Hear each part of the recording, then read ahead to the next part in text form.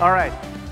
It's very interesting that a talk on edge computing is placed at the very edge of the keynote session. But I can tell you it is the next big thing. And it is going to be a 4 trillion economy by 2030. That's 4 times bigger than cloud computing. So if you missed that first wave, here's your chance. So what I'm going to do is, in the next 5 minutes, tell you why edge is important, what is edge, what are the killer apps that go with it, in which vertical markets, and then, of course, what Linux Foundation is doing to enable the edge from a unified open source perspective. Let's start at the bottom here. There is a convergence of 5 technology elements that is driving this edge compute phenomena, right? There's 5G.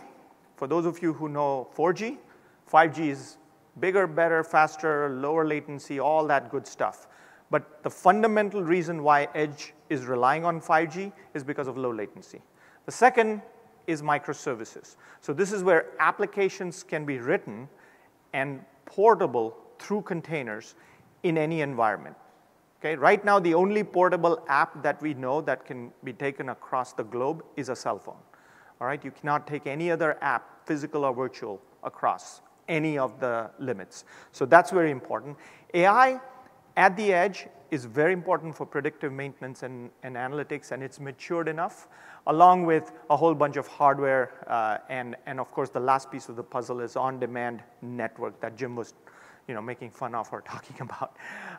What these convergence of 5 technologies bring is it brings a whole new set of applications for the IoT and analytics systems, for immersive experiences like VR, AR, 360 video, for autonomous devices, drones, cars, etc. And essentially, these are the apps that are going to take advantage of the lower latency and accelerated processing at the edge. So this is why this is so exciting. Of course, like any market, what is the killer app? Where do I make money, right?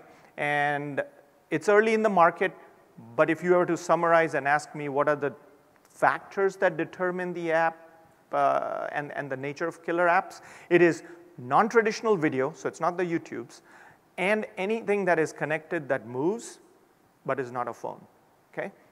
Those are the big killer apps for the edge.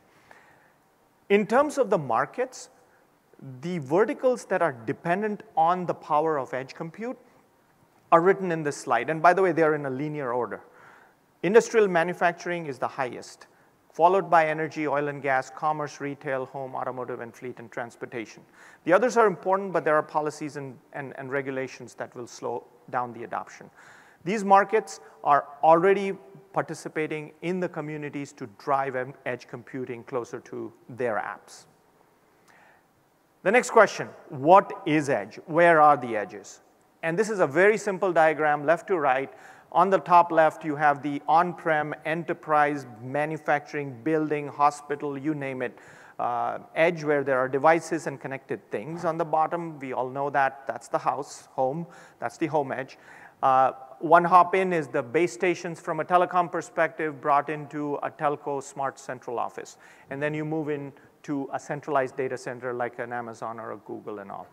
The key definition that we believe that the community has embarked on is anything that is got proximity of compute and storage, got a latency element to it, so 20 milliseconds or less latency response, and an element of mobility is what is categorized as edge, okay? So what are we doing? We're doing a project under the context of what is called LF Edge umbrella. And it consists of 5 projects, 2 more in incubation, another 10 in pipeline. The projects are Eve. I don't have time to go to all of them, but Eve is the edge virtualization that sits on the prem. The equivalent of that is the HomeEdge, as it connects all of our home into a classic API economy. And then there's a project called EdgeX Foundry, which is kind of the anchor IoT framework. And then, of course, Akraino, which is a telecom use case project, but it also brings the end-to-end blueprints. These are the projects that make up LF-Edge. And when you put these projects in context of other open source projects and standards, here's how the world looks. You start off with the left. You got projects like ORAN, which is a telecom radio access network where 5G comes in. Then you have all the access projects, and then they are going to interact with a whole bunch of projects on the core, like ONAP, which is the diagram you saw on the automation, Kubernetes, OpenStack, Acumos, et cetera. And then the standards that go with it are obviously on the right-hand side, ETSI, ETSI Mech, automotive edge computing. So this is where connected cars define the standards on how they're going to come in and interact with the edge compute. And then, of course, IIC from that perspective. So to sort of summarize, LF-Edge launched just this year with the highest number of founding members, 60 plus, 7 plus projects, 70 plus members, growing very significantly. And the goal of LF-Edge is to unify the fragmented market where you have a cloud edge and an enterprise edge and an IoT edge and now a telco edge, right? How can I do a single framework with common APIs, abstracted connectivity, and standard lifecycle management, which we also call plumbing. So if you're not part of LF-Edge, please go to the website, lfedge.org. You can reach me after this talk. We'd love to have you participate. And remember, if you missed the first wave of cloud computing, this is 4 times bigger, 4 trillion in 2030. So thank you very much, and enjoy the rest of the talks.